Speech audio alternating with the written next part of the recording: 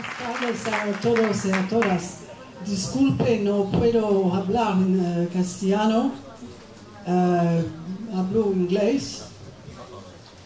And I want to make you shout something too, like our friends. We have been saying for a year and a half, we've been telling the governments that we won't pay for your crisis. And we've been saying, put the people and the planet first before profits. And the governments and the G20, and of course the banks, have replied, oh yes, you'll pay for our crisis. You will pay, not us. And we put profits before people or the planet. So wait till we fix the banks, and then maybe we can do something for you. But they show no signs, either the governments individually or the G20, of doing anything for the people or the planet. So I would like you to shout with me, the banks are ours. Los bancos son nuestros. Los bancos son nuestros. The banks are ours. Los bancos son nuestros. Because it's true. Es la verdad. It is true because any bank that has received public money has received our money from our taxes. It doesn't fall out of the sky. And those banks have been saved because of us, and now they are speculating against us. They are making money every time the euro drops or rises, for that matter. They are making money. So enough is enough, and I think this has to be our first demand. It is politically feasible. I have been asked to be very short, so I won't go into any details. Credit should be a public good. I don't mean throwing money into the streets, but credit should be accessible, particularly to small and medium enterprise and to households that have a green or a social project. There is no reason that democracy should stop at the door of the economy. The economy needs to be entirely democratized, and we should be supporting companies that are trying to do business in a social or cooperative way, because it is small and medium enterprise that provide 90% of the employment in Europe. We must force open the tax havens, paraísos fiscales. We have to get them open.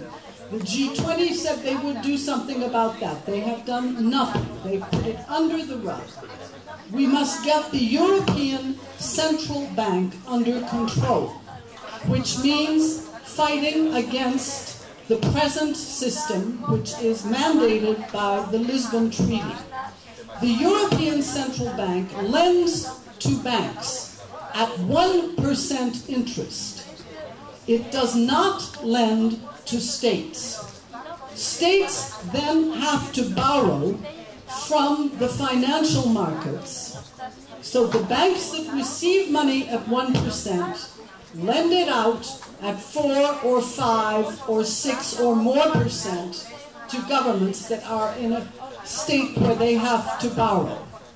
You don't have to be a genius to make money when you can borrow at 1% and lend at 4, 5, 6, or 10. We have to change the entire tax system.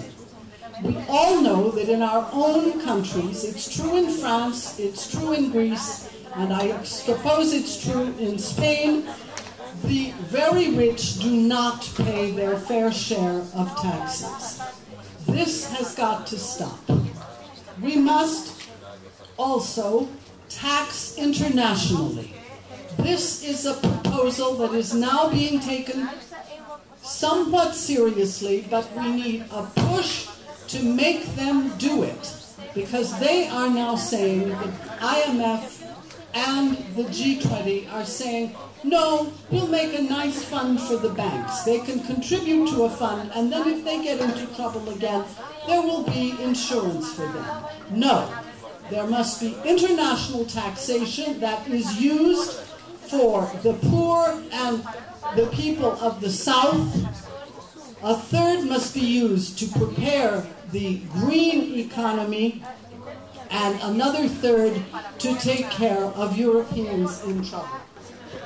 We are not saving Greece or Spain. We are certainly not saving the Greeks and the Spaniards. None of what is needed to be done is going to happen without constant popular pressure and strong alliances between all of our groups, whether we are farmers, trade unionists, whether we are from Latin America or from Europe, whether we are women, men, or ecologists, or whatever our main interests, we must come together, because it is when the people speak with one voice that the politicians are obliged to do something. Nobody can win alone, but together we can win. Thank you.